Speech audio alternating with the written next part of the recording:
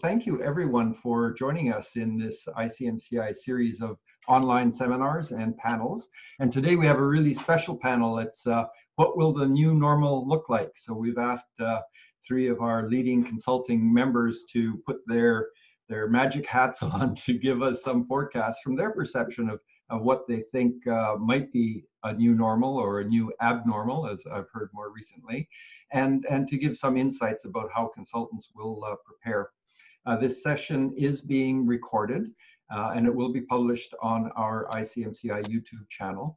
And in terms of managing the discussion, and I find the discussion is really one of the most important parts of this, please use your chat box to either comment amongst yourselves while the presenters are addressing us, or to ask questions. And as your moderator, I'll overview the chat box, and if there's any questions, I know there will be questions, I'll moderate that discussion and ask the questions at the end when we come together. Please keep your microphones muted so that, unless you're speaking, just so that we avoid any feedback or accidental interruptions of our speakers.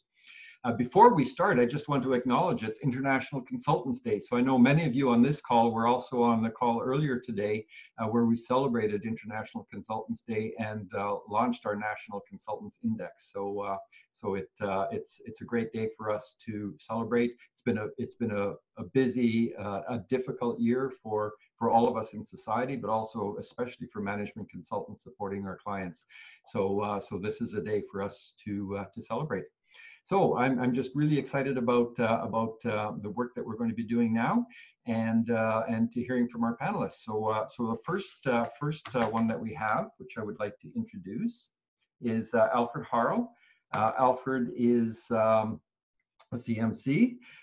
He's the Chief Executive Officer of Harl Consulting.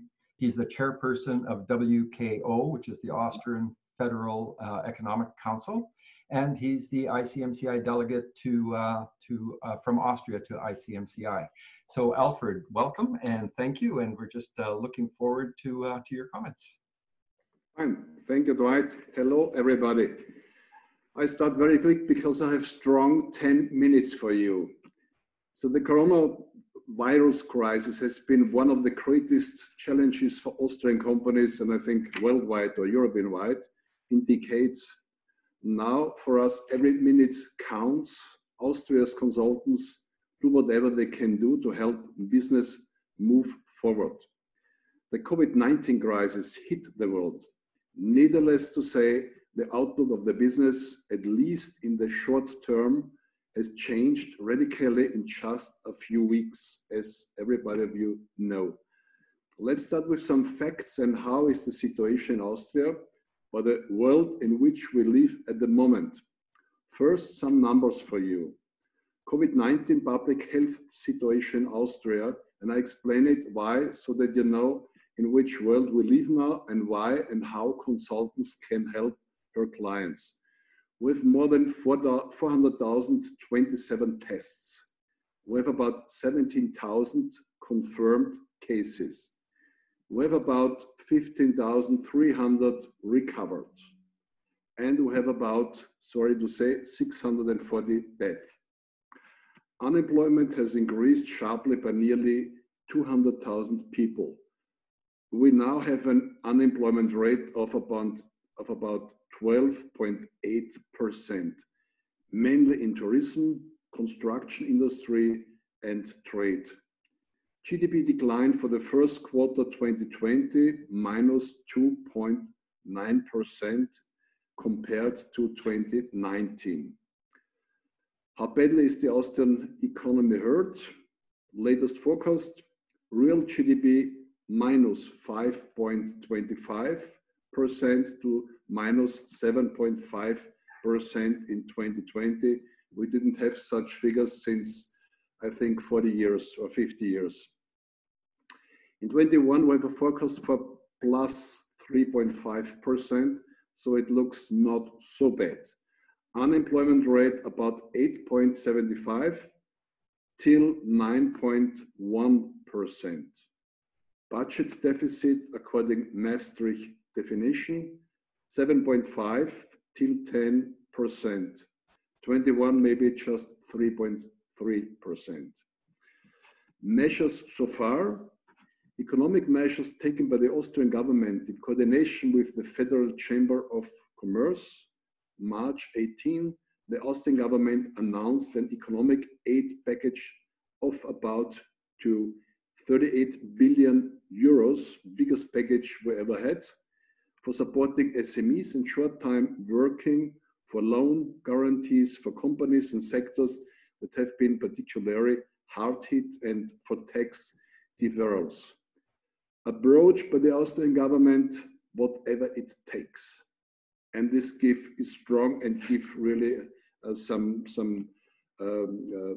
package with us. Hardship fund for one-person companies and micro enterprises in order to help affected companies through the crisis quickly. The Republic of Austria set up a hardship fund with a volume of 2 billion euro. The payments from the hardship fund, which is managed by the Austrian Federal Economic Chamber, are non-repayable grant. In total, a maximum of 12,000 will be granted in 6 months. Target group: one-person companies, micro enterprises, new self-employed persons, independent contractors, and liberal professions. Financial support by means of guarantees and interim loans. Corona Assistance Fund, 15 billion euro. 4. Government guarantees for loans, non-repayable grants. Bridge finance guarantees due to the coronavirus crisis. For one-person companies and SMEs, guarantee about to 25 million euro. For SMEs in tourism and leisure industry, loan amount up to 1.5 million. Measures to reduce liquidity shortages regarding tax and social security, which is also very unique for Austria. We never did this, but prepayments of income or corporate income tax for 2020 can be reduced or assist amounting to 0. Social security, deferment of contribution, etc. Another big package is the Corona short-time work. 7 billion euro was made available for the Corona short-time work model, a simplified, particularly attractive form of short-time work. It secures the continued employment of skilled workers and preserves the liquidity of companies. Austrian jobs will be saved even in challenging times. We hope so. Working time and use, the related remuneration can be reduced by a maximum of 90%. Employer receives a short-time work grant provided by the Employment Market Service, which covers most of the additional costs incurred by a net compensation rate of 80 to 90%, depending on the previous net income. Austria was among the first countries in Europe who has a complete lockdown. Austria's approach has paid off. COVID-19 is currently under control. Now we are among the first ones to reopen the economy. The strategy is, in a nutshell, as much freedom as possible, as many restrictions as needed. Is fully supported by the Federal Chamber of Commerce. As many tests as possible, restrictions such as physical distancing, necessity to wear a mask in shops, public transports, staff at restaurants. Good containment strategy. Based on this positive development, Austria started to reopen parts of the economy. What we try to do is to reopen very slowly and very carefully. Step-by-step approach, always 2 weeks in between. Since Tuesday after Easter, shops under 400 square meters in size are allowed to reopen, along with hardware stores and garden centers. Garden centers were very important for all people because we like to work in our garden. Strict rules on physical distancing. larger stores, including services like hairdressers and restaurants, opened in mid-May. As you can see, I had not the time to go to the hairdresser. Schools opened gradually in mid-May. Hotels opened gradually since the end of May. Events and trainings, which means our profession, started since the end of May. Big problem for our profession, let me say. Leisure facilities such as cinemas, adventure parks, fitness club, touristic attractions allowed to open since May 29. At the same time, we watch numbers very, very carefully. We will slow down our reopening plan if necessary, or if needed, pull the emergency brake again, which we don't hope for sure. There is definitely light at the end of the tunnel. The situation will remain difficult and we need to remain vigilant, but we will have a kind of new normal. So the new normal, and I come now to the part of the consultants, you need to know that's our world in which we live now, and how is the new normal for consultants. Important, and in cooperation with consultants, will be for companies to take the first step towards enabling the company of tomorrow, to take a fresh look at what they really are and to shape themselves in a new, more flexible and dynamic way in which capabilities are decoupled from corporate business functions and the external ecosystem is leveraged to the maximum. We consultants should provide a view on how to lead the change. Issue number one, and I have 5 issues. Issue number one, strategy consulting is just crucial. This crisis is a burden on companies, but it is a change to reinvent old processes. A crisis can be a time of sustainable change in which old structures are overhauled or new ones are reinvented. It can be difficult for a business person to escape their own constricted view on things, as we know. Time plays an important role here. Business consultants can shorten the duration of crisis considerably. Issue number 2, financial and liquidity planning by consultants, essential for overcoming crisis. The Austrian government provides funding and financial aid to single-member companies and small and medium-sized enterprises, bringing them much-needed support. The next step must be a future-oriented strategy with liquidity plans that bridge financial gaps at its core. This is where our consultants' expert knowledge comes into play.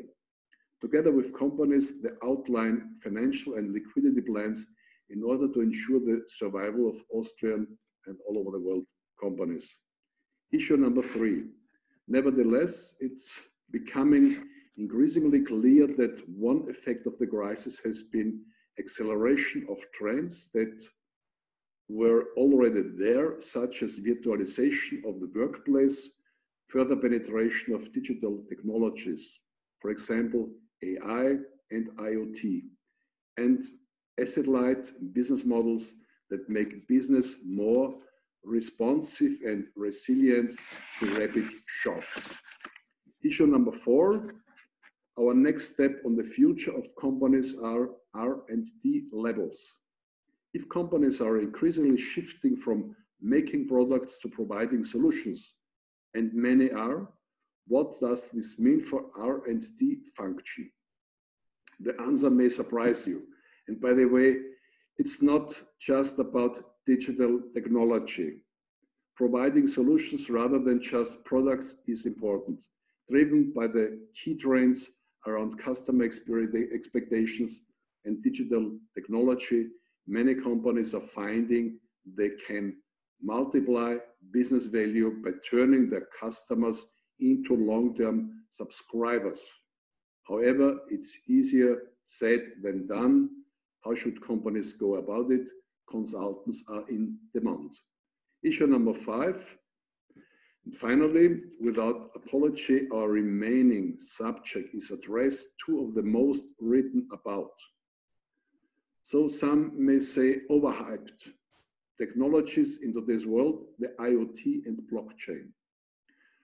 With the advent of 5G, the IoT is on the cusp of finally delivering the transformational change it always promised.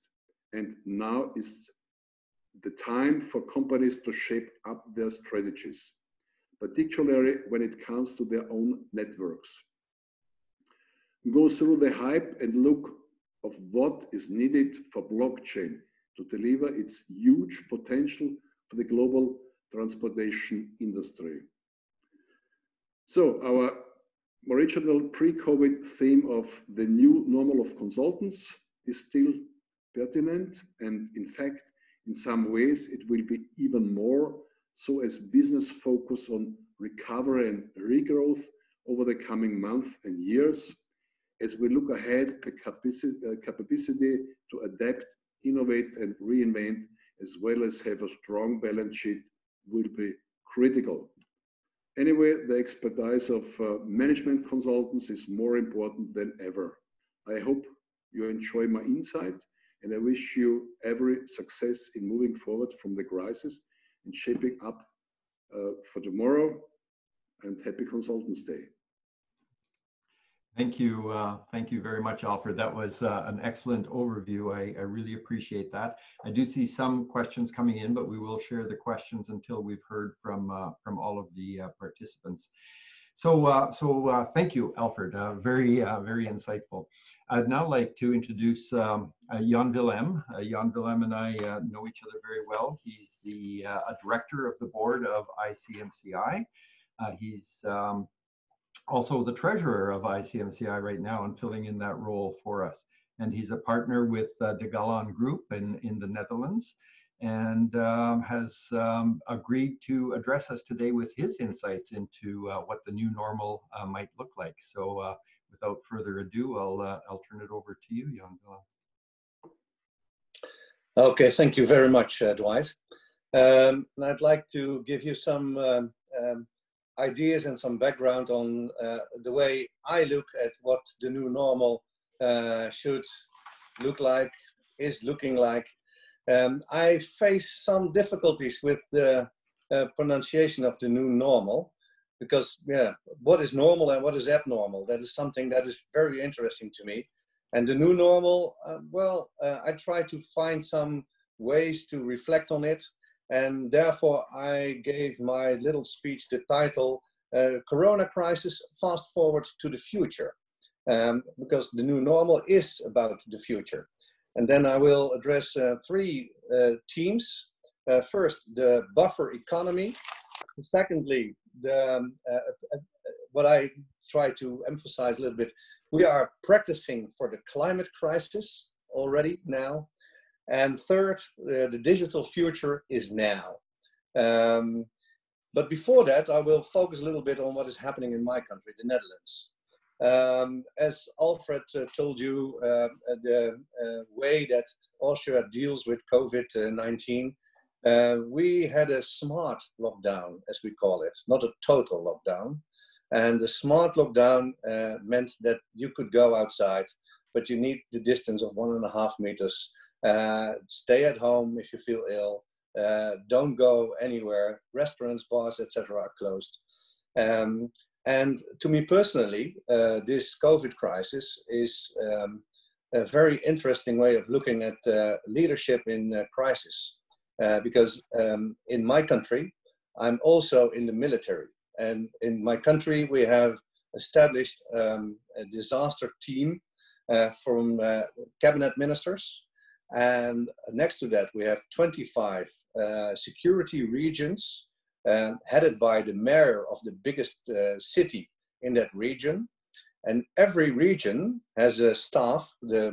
All the mayors are working together in addressing the crisis, together with the fire department commander, the police commander, the public health director, and the military commander. And in my region, I am the military commander.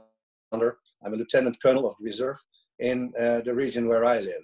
So every week now, we have a crisis team addressing what is happening in COVID. And later on, we will evaluate it. And what I see as a consultant now already, if I take my normal profession to those meetings, I see leadership in different ways.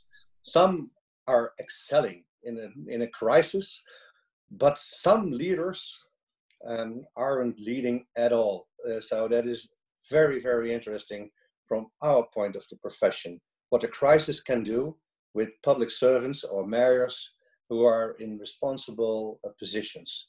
So that's my personal part in addressing the problems we face with this crisis.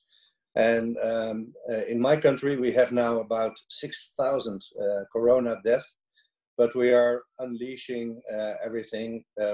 Restaurants open this week with a small crowd, etc. So we're not only having we didn't only have a smart lockdown, but we are also trying to establish a smart opening up the society again.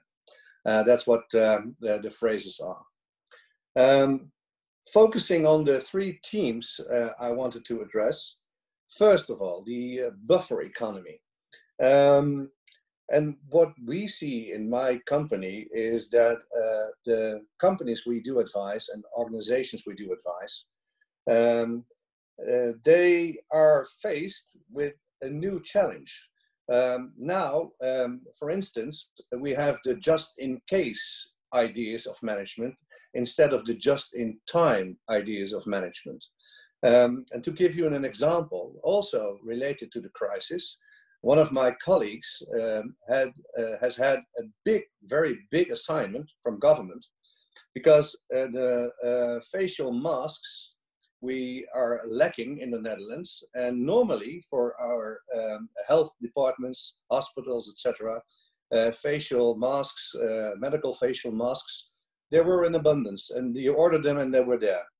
But what we saw now in the first weeks of the crisis, that there was not enough of those medical masks. So we had a task force, and they discovered something interesting in what I call the buffer economy. You have to be aware of the fact that in sometimes cases like this, you face crisis, and if you face crisis, you need to have your stuff with you already. And it's not only about the facial masks, which we now have in abundance. We have a storage of about 1 billion medical face masks now ready for the second wave of COVID, if it comes. So we do not rely on ordering anymore if we just need them, because they can't be shipped. No planes, no nothing, no ships. So that's totally different. And this example, you can elaborate this example to other areas in the economy. Also on the financial part, a buffer economy, what we see now is that cash is king, and big companies with a lot of cash can cope with this crisis. And what we see in smaller companies very often, especially restaurants who have a cash flow, which is a constant cash flow, but they don't have big reserves. So what we see now is a two-way street. Companies and organizations that still do well, which have buffers, and companies that are facing a direct challenge in surviving. So for us as consultants, it's quite complicated to understand that where this wasn't an issue at all in just 3 months ago. Because if you had a good cash flow, you could continue with your business. But if there's not enough cash flow to face challenges like we are facing now, you're in big shit.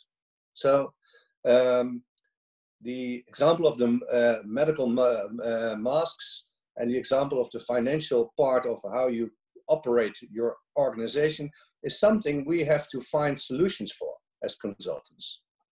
The second theme I had in mind was the what I call the practicing for the climate crisis. We were having lots of discussions on a green economy, etc.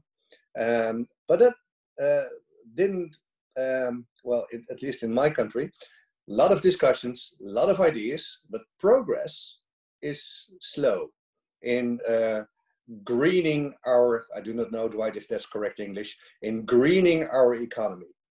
And what we see now is with this COVID crisis, fast forward to the future, that we learn how to deal with a crisis that is imminent, and it's right here.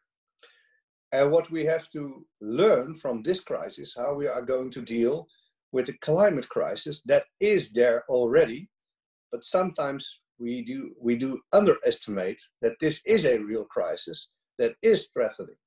And where Alfred said something about his first point about strategies for the future, to me and to my colleague consultants, we had some discussions already about how we can bring lessons learned from this imminent crisis to the more underground crisis that is going on, which is the climate crisis. How can we take care of that? How can we find new ways and new solutions to address these complicated issues? Well, you can say a lot about that, but for my time now, addressing this issue and saying we have to practice for the upcoming climate crisis, which will become imminent in 1, 2, 3, maybe 5 years to come, that is the key issue. Third issue, as I said, the digital future is now.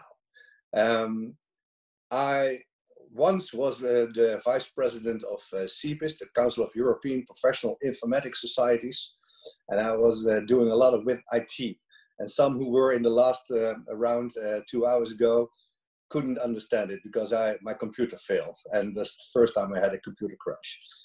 But I repaired it. Now I'm here, and we're back. The digital future is now. As I watch very closely to, for instance, to what my daughter, as an example, is facing now, is the interesting idea that in her school, everything, she's at the gymnasium, so it's a very classical school where you learn Latin and Greek, etc. And they do everything with books and paper. And in 2 days' time, they set up for 1,500 pupils, all personal accounts into MS Teams. And in 2 days' time, it went completely digital in the last 3 months. So as consultants, we are discussing a lot of issues in digital transformation with our clients, but then from an organizational consulting perspective, not as an ITer, but in the way an organization can work. And that is a tremendous difference, since we now have learned that you can make progress in this field very fast to help our clients in addressing these issues. This morning, I heard the CEO of a big energy company in a Zoom meeting telling all people that until September 1, nobody is coming to the office. There are working about 800 people at the headquarters. And then maybe 1 day a week, they are allowed to come to the office, and working from home is the new normal. But there are also interesting issues like, why do we travel abroad so many times? Or another interesting question, why do we need lease cars from in our fleet? So she said, we can get rid of them, all those lease cars. That will be a problem if you like cars. So the digital future is now, is also a new challenge for us as a consultant, because it went not very rapidly, where if you see a crisis as an opportunity, now we learned together that you can do some extras in it. Then, to finalize my contribution, a personal point. If I look at my own company, as you said, the Galan Group, we have about 50 employees and about 120 people working every day out there with real organizations, real companies. The last 5 months, we saw an increase of our turnover of more than 11%, which made it the best year ever until now in our 40-year existence as a company. So we didn't expect this, but we see that there's a lot of opportunities for us as consultants. If you look at the 3 teams I described, where you can work your butt off, as I did. I was never ever so efficient in giving consultancy to my clients, sometimes in real life, but very often with MS Teams and sometimes Zoom. And we could bill our clients in an immense way. We were shocked. And of course, the way we did this was that we have strong relationships lasting for many years with our clients who rely on us as their independent consultant to help them out in crises like these as we are facing now. And then I do understand that if this crisis holds on for many more months or maybe years, and if we have a second wave and a third wave, a lot of damage can be done. I'm trying to be an optimist, but I do understand that you can see it from a more pessimistic way, and that this crisis can be a giant setback to world economy. If I face what is happening in America now with the 30-35% unemployed, that's amazing. My country is far worse, and we have a different kind of working potential in our country, and our unemployment rate went up only 2% until now. And I hope we can keep it that way, and that my optimistic ideas about the future can come true. Thank you so much. Thank you, Jan Willem. That's excellent. Your closing remarks brought to mind a quote I heard from Winston Churchill, which is "Never waste a good crisis." So, a good point. So, thank you, and thank you everyone for the questions you're putting into the comments box. I am monitoring those, and we will follow up with you at the end of our third presenter, who I'd like to now introduce, who is Chris Harper. He's a senior director with his firm in Canada in digital transformation. He is a CMC. He's also certified as a business analyst professional. He's also a professor at the University of Calgary, so he wears many different hats. And in the ICMCI world, he is the delegate from CMC Canada. So I would like to now turn it over to you, Chris, and we're looking forward to your remarks. Thank you. Yeah, thanks, Dwight. Thanks, Alfred. Thanks, Jan. So yeah, as has already been discussed, I think the nature of things as they are right now is that things are highly unpredictable. There's a lot of volatility. And so I'm going to share some comments that are going to be a little bit more macro, and then I'm going to move into the more day-to-day experiences that we have working with our clients. And so when I look at the level of unpredictability that we have, so much time in typical strategy planning is spent on trying to predict the future and establishing those assumptions and then building goals and target destinations that organizations will seek to move towards. What we found in this situation with COVID is that was very cute of us to do those things. Those things are built on assumptions that have very quickly proven false. And so not only do we have economic crises and organizational crises, and as I've seen in the chat box while the others were speaking around the leadership question, we in some cases have leaders in organizations, in governments, and in society that don't know what to do. And for the leaders, that's a very scary thing. And for the people that are depending on them for some certainty and stability, both emotionally, financially, and otherwise, that is quite disturbing. And so the nature of the situation now, and the nature that's always been here, we've probably just compartmentalized it and slightly minimized its impact, is that we are not very good at predicting the future. And so what I'll talk about is in the next section here, is a little bit about how we respond to that. And so we don't respond to unpredictability by trying to pretend that we have certainty, right? How we respond to that is we focus on what we can control. And to Ali, this is a little bit to your question in the box around how this changes how we need to view strategy. Strategy cannot be viewed anymore, in my opinion, as being a certain thing, like a plan that is 5 to 10 years out that we're going to measure against. That is unrealistic in the face of so much volatility and uncertainty. And so what we need to change around how we think about strategy is we need to focus on strategy as a system of adaptation in the organization, as opposed to a system of stability and certainty. Because anytime we have a strategy that we feel provides us with certainty, and we restructure our organizations to align with it. What we are doing is creating structures that are perhaps too resilient in the face of uncertainty and are difficult to change when that uncertainty changes the variables and the assumptions that the strategy is based upon. And so the new normal is uncertainty. It always has been, it's just we've been forced to acknowledge it.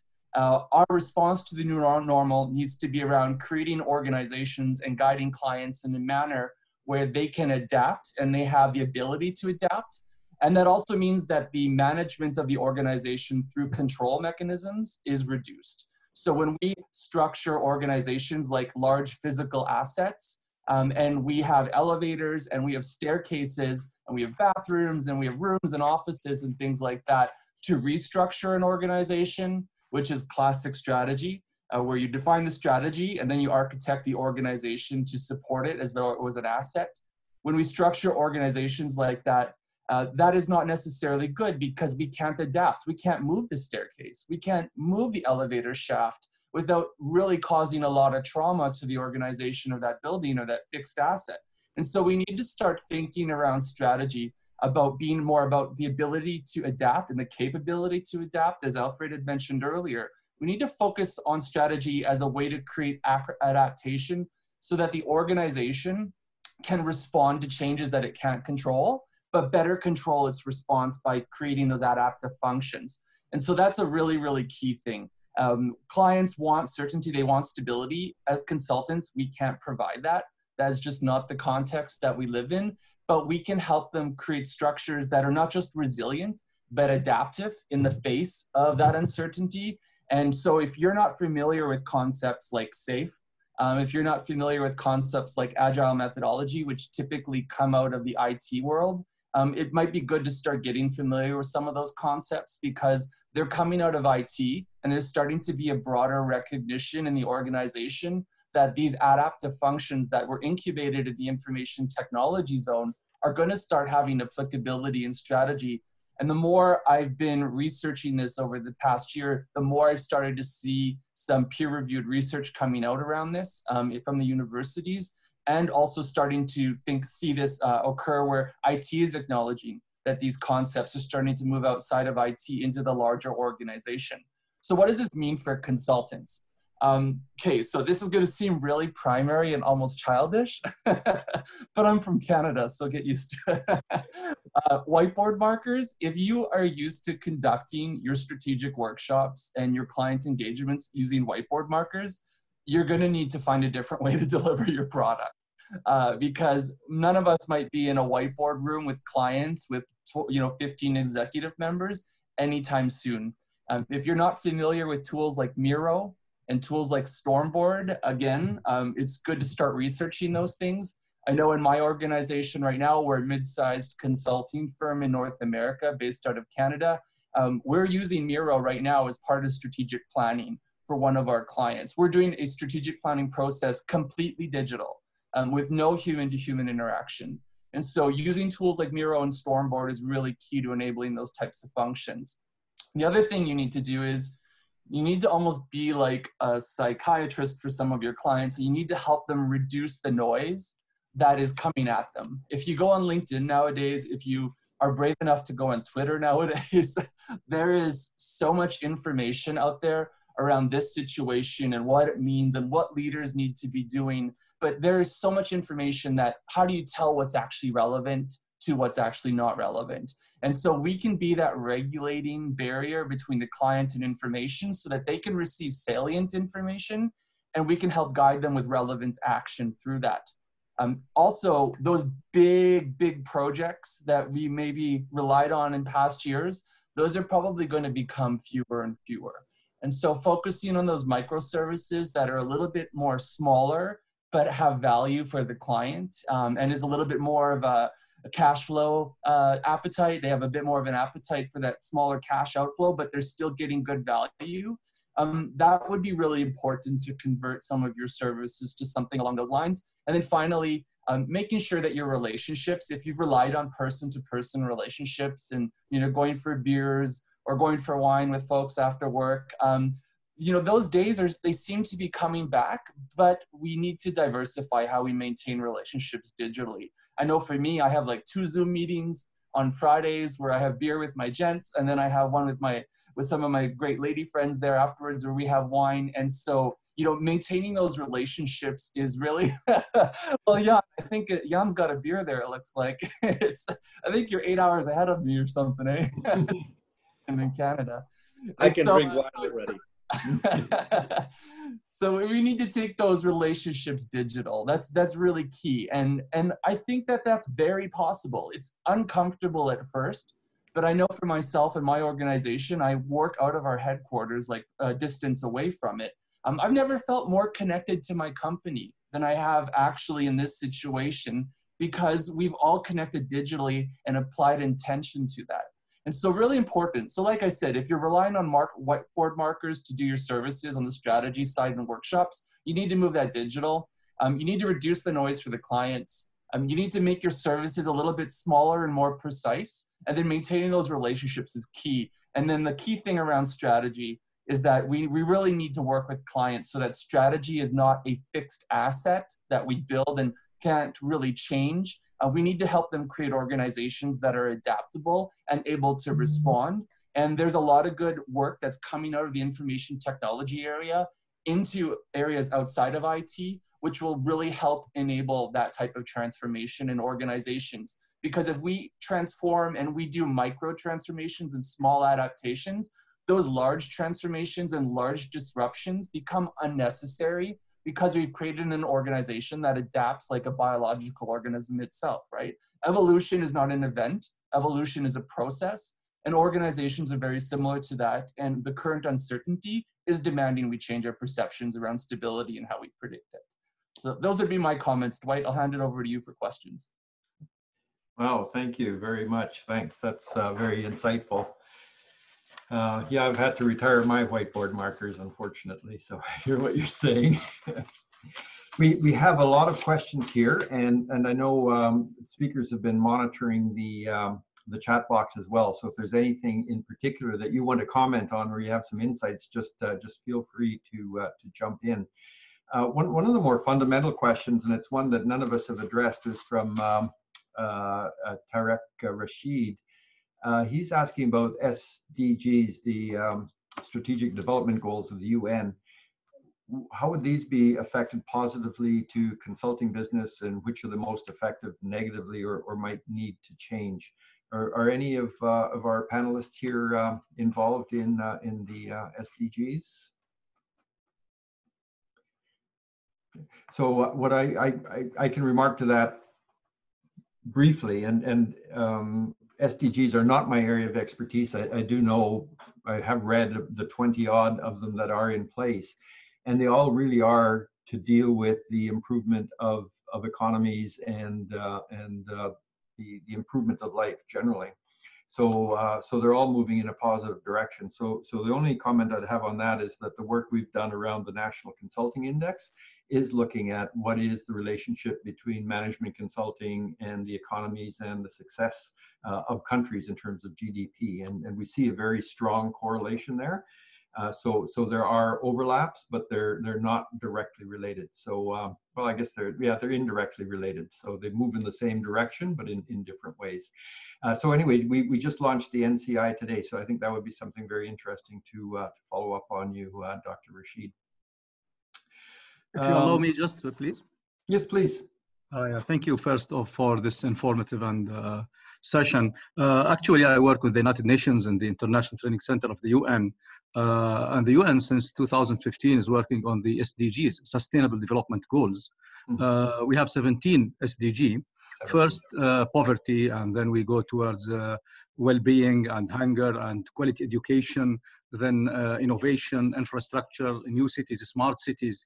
So some of these are actually affecting negatively, specifically for the poverty rate now is going increasingly due to some people lost their jobs. And actually the UN now trying to modify how can we actually get back to this SDG positively. Even hunger is affected negatively. Well-being is affected negatively. Education is actually on the middle because face-to-face training has its own plus also, rather than online training. However, in consultation, my concern was how can we help from the SDGs concept towards a new consultation area that we can benefit from. And thank you. Thank you very much. That's excellent. I appreciate that feedback and that elaboration. Jan Willem, yeah, you'd like to address that?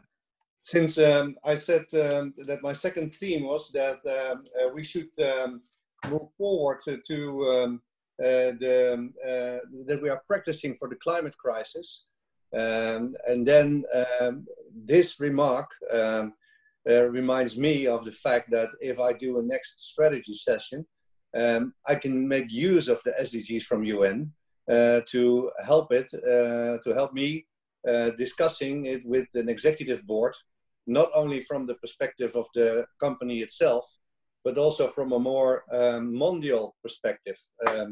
And therefore, those 20 UN SDGs can be helpful to help bring a new perspective on the table concerning strategy. That is not only internally driven or the direct consequences around our organizations, but also from a world perspective. That's interesting. I have to think it over, but it helps me a lot. So that's not only giving, but it's also thinking. Thank you. That's what this is all about. It's all about sharing ideas and information and best practices with each other. Chris, you did address this, but I want to see if you might want to have something further to say, or the other panelists. It's from Ali. How should we revise our understanding about strategy? What are the emerging trends in the area of strategy? And Chris, you addressed that directly. Jan Willem, have you anything that you'd like to add to your thoughts, or Alfred, in terms of strategy based on what Chris has said? Alfred, you're mute. You're muted. Perfect. So now you can hear me. Yes. I would say something to this point because I think fear is the strongest motivator we learned now in this crisis time. And when I remember back some trainings where we created strategies, I tell you frankly, sometimes we are very theoretical and not practical. So I think the combination in strategy should include also risk management, and much more. We should give much more value to the classic SWOT analysis with strengths and so on. And we have some tools. We should be more practicable in this working with these tools. Also, if you combine ISO 9000, all companies have ISO 9000, but please ask the companies, what have you done now with your risk management, with the process risk management? How did you manage your process now? From the point of taking over news, put it in the process, give it to a team. What have the team done, and what did the management do with the result of this process? Most of the time, nothing. I tell you frankly, I know many companies, they said to me, well, risk management is very theoretical, you know. We have some risk, yes, maybe an accident on the street, maybe something like this, but never a crisis, a real crisis like this. And if you have the ISO 9000, the new one, which is already 5 years old, and you see there is one point saying context of the organization, which means in which context is the organization to the rest of the world. Up from now, we have it much more easy to explain the clients. We should speak also about crisis, for example, or for if the weather is not good, we have a big changing now in weather situations and so on. So I think we come more down to earth with this crisis and doing really things with our models we have already, with the tools we have already. We should much more work with these tools and much more believe in these tools. Then a strategy could be a new one because it's not new, but we believe in it. Yes. And that's maybe the new thing. Wonderful. Thank you. Jan Willem, I see you have your hand up here. Yeah, I would gladly follow up on Alfred. Sometimes you have to be very practical. So strategies are okay, but being practical is key now. As I said in the way I described the first thing in my presentation about the buffer economy, what I said something about the just-in-case management instead of the just-in-time management. So nobody thought about the just-in-case management ideas. It's also about what Alfred said about risks, but it's very practical, and it becomes very practical. And what you see now is what I try to stress, that financial buffers and supply buffers are essential as well, so that companies and organizations can become more resilient. That's the word that Christopher used as well. Resilience is key to me.